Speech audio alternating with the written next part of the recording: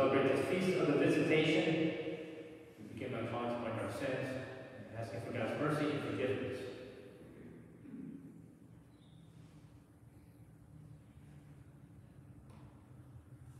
I confess.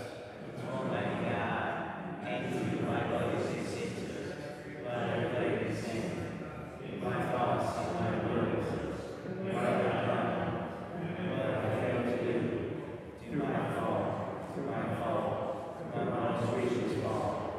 Therefore I ask that you may virgin, all angels and saints, and you, my brothers and sisters, to pray for me to the Lord our God. May Almighty God have mercy on us, forgive us our sins, and bring us to everlasting life. Amen.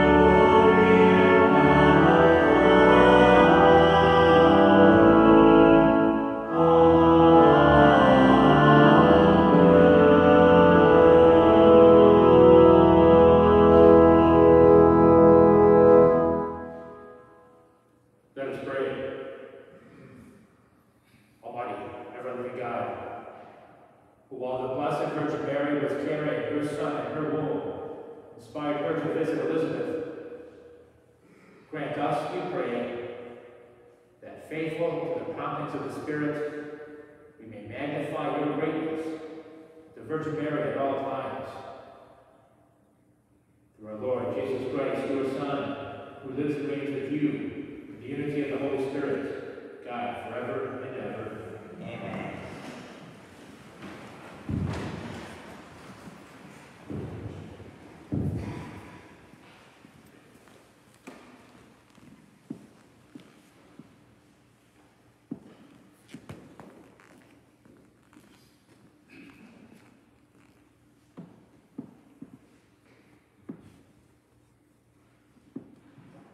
A reading from the book of the prophet Zephaniah. Shout for joy, O daughter Zion. Sing joyfully, O Israel. Be glad and exult with all your heart, O daughter Jerusalem.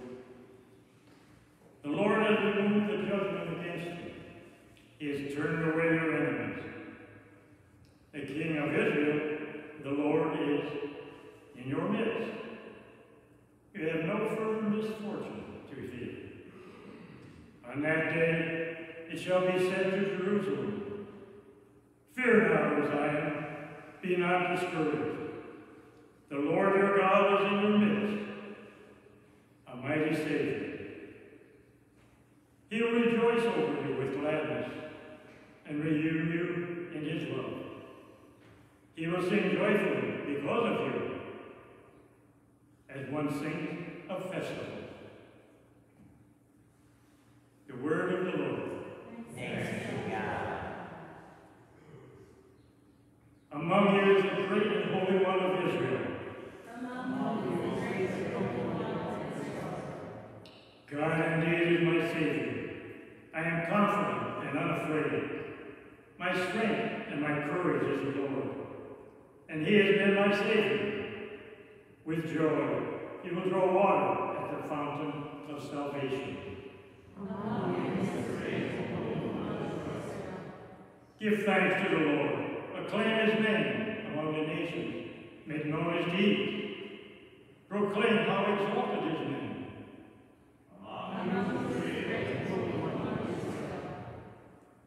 Sing praise to the Lord for his glorious achievement. Let this be known throughout all the earth. Shout with exultation, O city Zion, for great in your midst is the Holy One of Israel.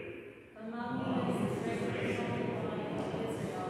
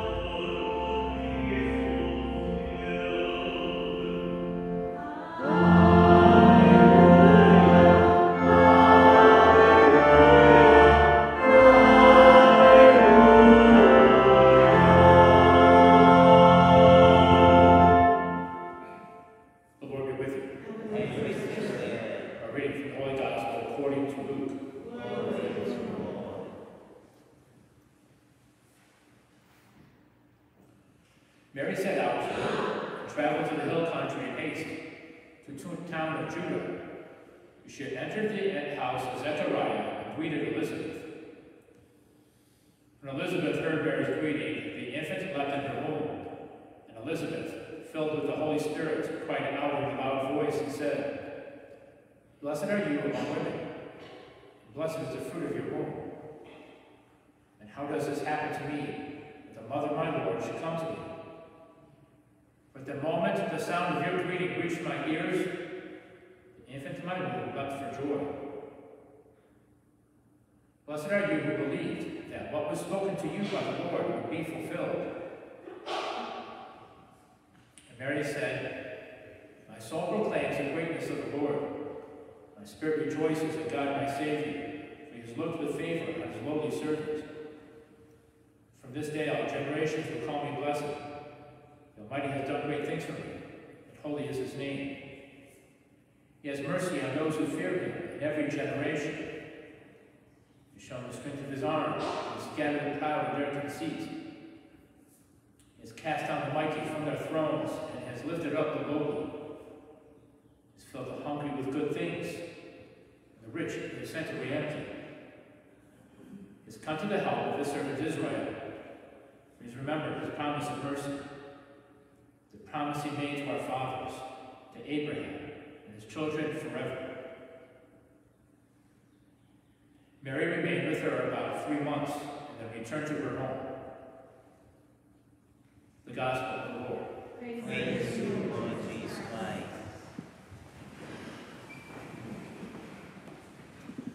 In this Feast of the Visitation, this is the feast day because it's unlike some other feast days of Mary. This one's in the scriptures. It comes right out of the Gospel of Luke. A couple things in here. These songs of Elizabeth and Mary. There's a strong tradition of women in the Old Testament. Hannah, maybe most famous, Mother Samuel, and others.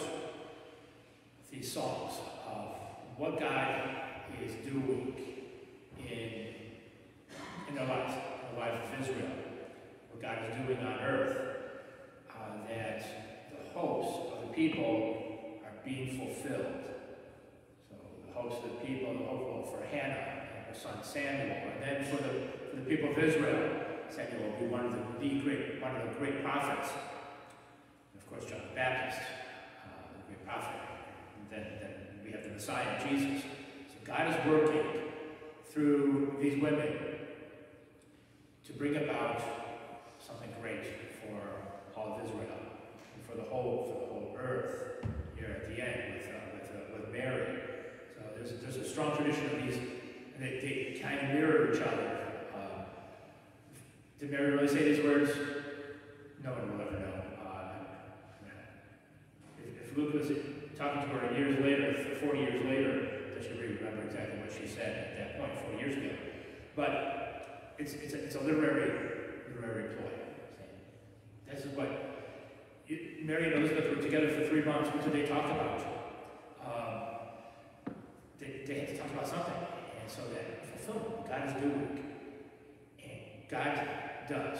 And we heard about it in the first reading as well. That God is doing something. Even if the people don't see it. And even in our time, we're not much different. We want to see big bangs, trumpet blasts, and thunder, lightning, whatever it may be. Great big announcement. Okay, everybody, pay attention. Pay attention. There's something. God is doing something great. God is doing something now. Pay attention. But it's not how God works. We hear it over and over again. That's what these women are talking about. Despite people going about their daily business, not being aware, God is at work in the world, doing something great for the people, bringing about whether a great prophet or him coming into the world, quietly, under the shadows of daily life. God is working. God is working in our lives as well. And still working today. Not with trumpet blasts and volcanoes and hurricanes and earthquakes and everything else. Not with great signs and wonders in the skies and dancing suns, but quietly, under our noses. God is still working in our daily lives. He's there, present. We only have to see him. We only have to look, open our eyes, look back at what's going on, look forward in hope. Another thing about these is, and I probably mentioned this before, there was a woman who wrote a book on medieval spirituality, particularly women's medieval spirituality, and devotion to the Blessed Virgin Mary. She wasn't a Catholic at that time, she had since converted. But one of the things that people probably, or particularly maybe women, would meditate because the devotion to Mary was different. It changes throughout the centuries. To meditate on this passage, what was it like for Mary to carry the Lord in her womb? What would that have been like? Meditating on it. Here's the Lord, his blood flowing through yours. His body, literally his physical body being there. Remember, people didn't receive communion as often as people do now. And so meditate. This would be like a spiritual communion. Christ, really the body of Christ. Not just the Eucharistic body of Christ, but the body physical. You can feel it there, flowing through your body and carrying it in life. Now, what would that have been like for Mary?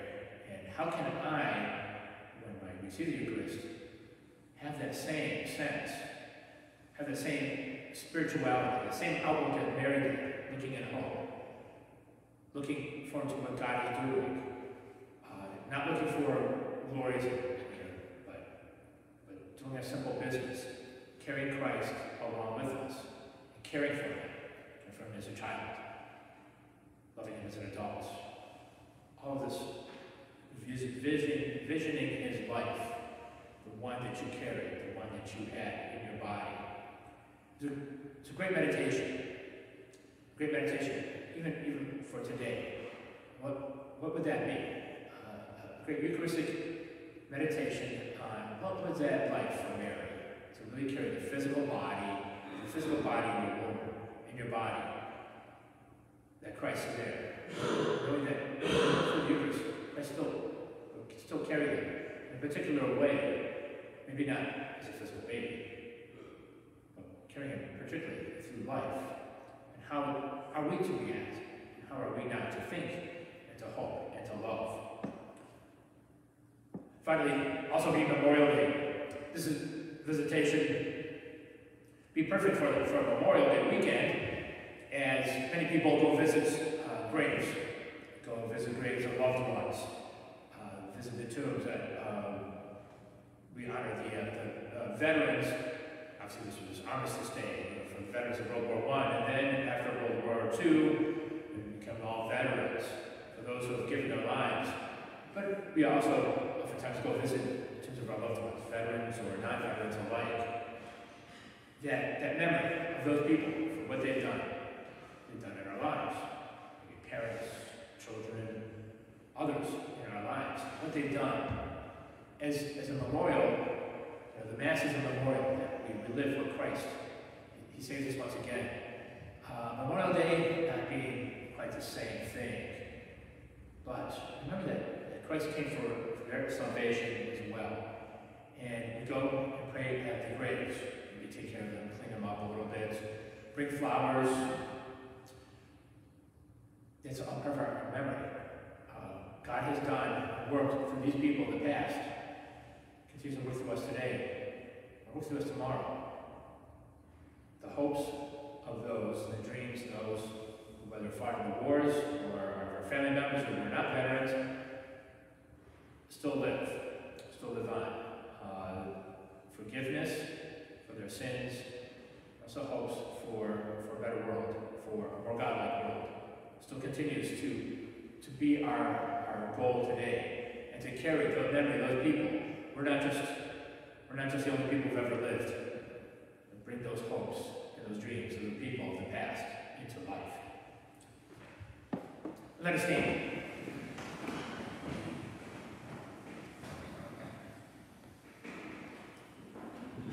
We now bring our needs to the Heavenly Father, trusting in his love and care and in his ways. We pray for our Holy Mother, the Church, for the needs of all her children around the world. The Church may be sufficient, providing for spiritual needs of all. We pray to the Lord. Lord, hear our prayer. For leaders of nations and all whom they serve, with the grace of God, lead them in the way to what to say and to do. For peace, we pray to the Lord. Lord, hear our prayer. For those struggling in decision-making, particularly medical decisions, the Holy Spirit help them to see clearly the path that God has invited them to walk. We pray to the Lord. Lord, hear our prayer. For all of us, may we be given the courage to follow Christ wherever he may lead us. We pray to the Lord. Lord, hear our prayer. For all those who have died, that they may find eternal rest in the loving arms of God, we pray to the Lord. Lord, hear our prayer. prayers we hold the silence of our hearts. We pray to the Lord. Lord, hear our prayer. Father, on this great feast of visitation, we recognize Mary as our mother and our model of discipleship. Hear our prayers and answer them this day in your faithfulness and mercy. Through Christ our Lord. Amen.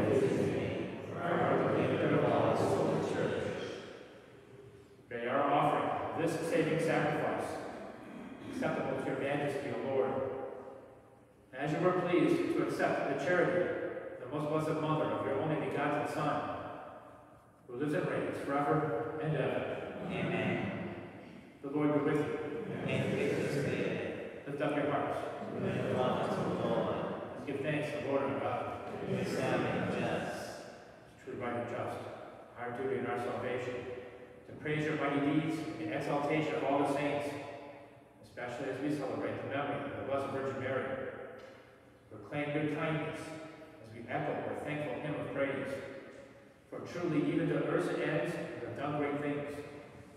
Extended your abundant mercy from age to age. When you looked on the lowliness of your handmaid, you gave us, through her, the author of our salvation, your Son, Jesus Christ, our Lord. Through him, the host of angels adore your majesty and rejoice in your presence forever. In the voices we pray, join with theirs as one chorus of exultant praise, as we acclaim. Oh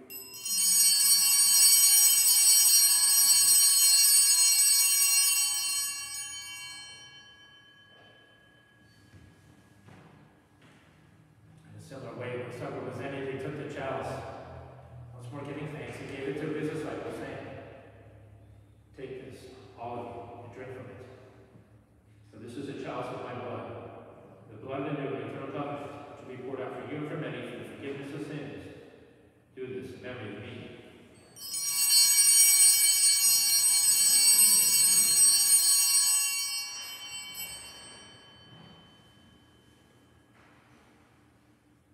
Mystery of faith.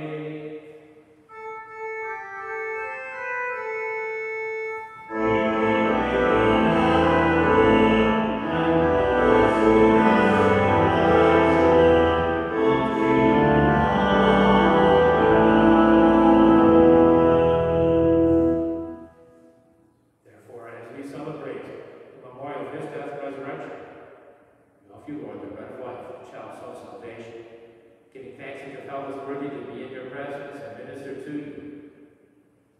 Humbly, we pray that partaking of the body and blood of Christ, we may be gathered into one by the Holy Spirit. Remember, Lord, your church, spread throughout the world, and bring her to the fullness of charity, together with Francis, our Pope, and Edward, our Bishop, and all the clergy. Remember also our brothers and sisters who have fallen asleep in the hope of the resurrection, and all who have died in your mercy. Welcome them as the light of your face. Have mercy on us all, we pray, that with the Blessed Virgin Mary, Mother of God, Blessed Joseph, her spouse, the blessed apostles, and all the saints who have pleased you throughout the ages, we may merit to be co-heirs with her life, and may praise and glorify you, and your Son, Jesus Christ.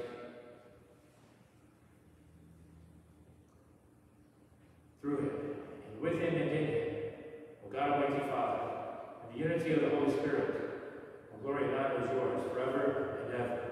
Amen.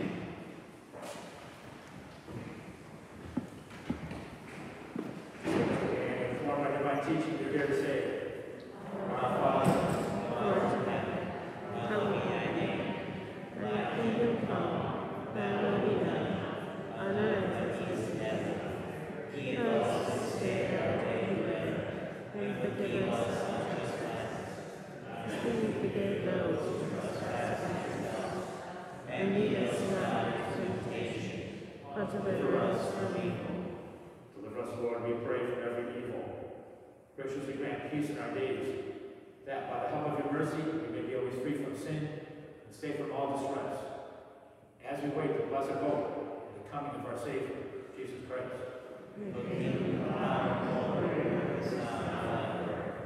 Lord Jesus Christ, who said to your apostles, peace I leave you, peace I give you. Look not on our sins, but on the faith of your church. Graciously grant your peace and unity in accordance with your will, who live and reign forever and ever. Amen. Peace of the Lord with you always. And with your spirit. Amen.